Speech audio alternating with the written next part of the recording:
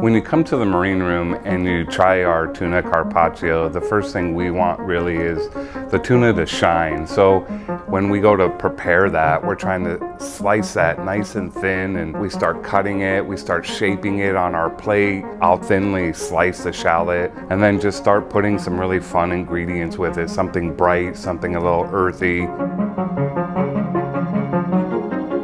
It's not overly dressed with any one thing.